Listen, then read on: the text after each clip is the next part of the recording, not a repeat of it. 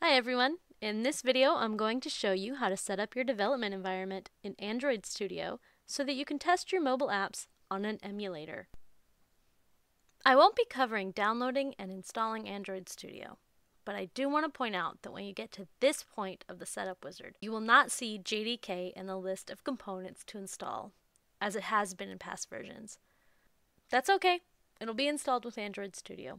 If for some reason it does not install, you can install it from within Android Studio's menus. Okay, so now that you've gone through the setup wizard and installed Android Studio, let's go through setting up the environment so you can test your app on an emulator. Select Start a new Android Studio project. Select Empty Activity. I'll change the name to Hello From Me. You'll notice the package name gets automatically updated. The part that comes after the com dot is the domain name. Since I'm making this video for my CS360 class, I'll make that the domain.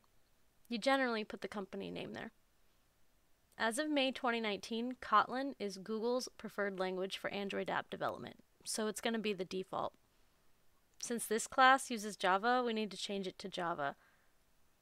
Now I'm going to select the minimum SDK of Android 7.0 Nougat.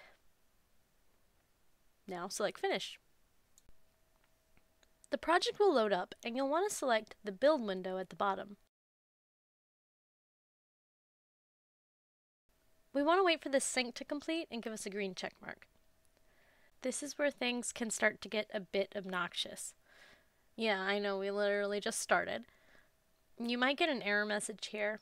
If so, it may give you a link to a setting within Android Studio that you need to change, or it'll give you an error message that you can Google and get a solution to. Hopefully, everything goes through fine and you get your green check mark. If you get a pop-up asking if your firewall should block this, say no. This actually takes a while, so I'm gonna cut this out of the video.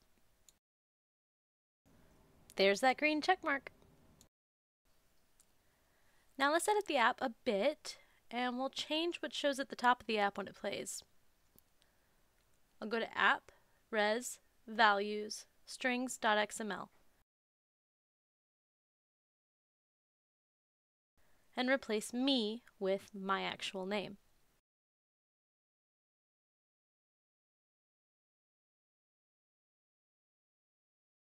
If we try to run the app, we will see an error saying there's no target device. Let's fix that. You'll see next to the play button a drop-down that says no device. This needs to say the name of the target device we wish to emulate. Click it and select AVD Manager. Here we will set up our virtual device. Select Create Virtual Device. I'm just going to leave it on the default one. Now I need to select a system image. That's the operating system that the emulator will run. I don't have any downloaded right now, so I'll just select 7.0 Nougat for no reason other than I really like to say Nougat. Hit accept and wait a while for it to install the component. I skipped ahead a bit there because that install takes a while.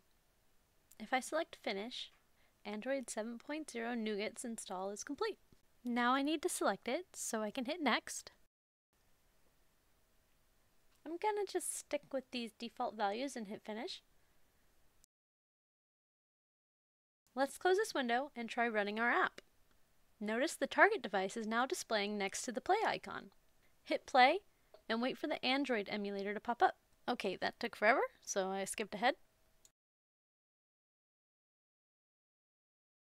Now the emulator starts as if the phone is booting up, so once again you're gonna have to wait a bit. I'll skip this too. Here we go. At first it'll seem like your app isn't going to boot up, but just be patient, it will. There it is. And notice it says, Hello from Ashley Godbold. So that's it. You've successfully set up your Android Studio IDE to run an Android phone emulator and tested your first app on it.